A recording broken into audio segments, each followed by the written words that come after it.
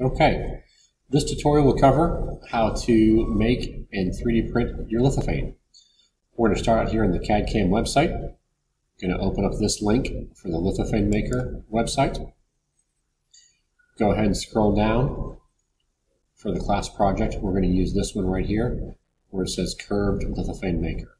So we'll select this one. And it goes ahead and lets you upload your images. You can do up to 4. We're just going to start with 1. I'm going to select choose a file. I'm going to go ahead. I got some photographs from Parrish. I'll go ahead and pick. I guess that's some Essential Standard folks doing Christmas music. So we'll select that as my file. We'll leave this as framed. We'll leave this 0.3. We're going to change the height to 100 millimeters. That'll adjust these two values. We'll come down here and change our angle to 120 degrees. And we're going to adjust our frame width to 5 millimeters and our frame height to 5 millimeters. Keep scrolling down. We're going to leave the overhang at 45, maximum thickness at 3.6, minimum at 0.6. I only have one picture, so there's no spacing there. I need to put in your email address. And then all you have to do is click Create STL. It's not going to save any of these settings, but there's only a handful we put in, so it's okay. So I'm going to click Create STL. It's going to bring up their add divide filament, but then it's going to go ahead and download that STL. It's going to download as a zip file. So I'm going to click on Show in Folder. On a PC, all you have to do is right click on it and say Extract.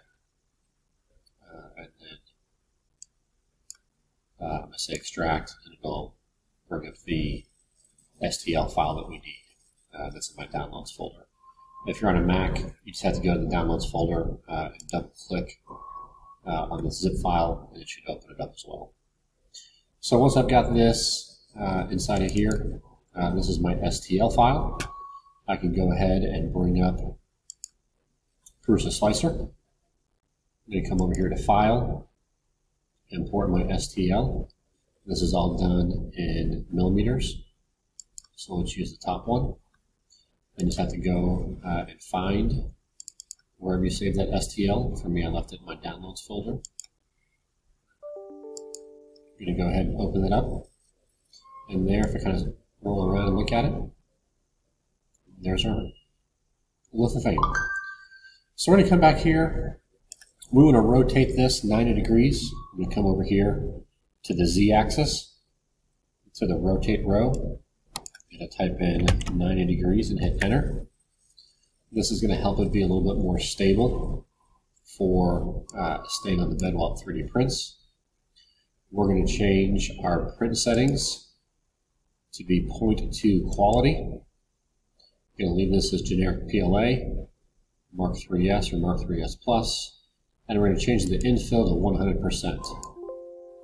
When we do that, it's going to ask to switch to rectilinear. We'll say yes. And then all we have to do is go ahead and slice it. If you try to print yours and it doesn't stick to the bed, it comes off, you can always come up here and add a brim. When we select brim and slice it, let's take a couple minutes, a couple seconds to slice. When it adds a brim, it adds a little extra layer here on the bottom to help it stick to the bed. So you do not have to do that. You can leave that option unchecked, and it will just not do that for you. I can uncheck it and hit slice again. I'll wait for it to do all those calculations. And now you can see on my preview, there's just the little perimeter shells. There's nothing helping hold it down. So this will be about 7 hours. The prints, if you're on 0.2 quality, the prints usually take somewhere between 5 to 7 hours. At this point, I'll go ahead and export in G-code. This just says curved WLW. That's the file name that it started out as. I'm going to give it a lithophane, my initials, and then this was Essential Standards. And then you can go ahead, save this to the SD card. Make sure you clean off the bed, and you can go ahead and print. If you have any questions, just email me.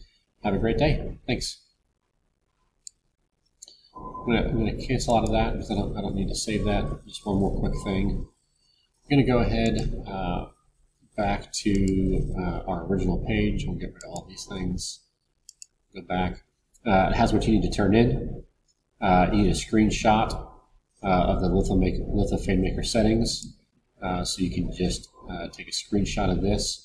If it won't all fit, you can either zoom in or zoom out of your browser, or just do a couple different screenshots to get it.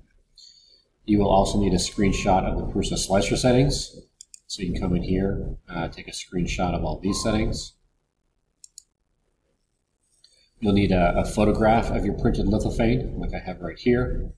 You'll need a reflection. These first four items need to be inserted into your web page so that they're visible like this. The last two, this .stl file and the .g code file, you can put those into your Google Drive folder for this project, and then insert that folder so we have a list of all the files that you need.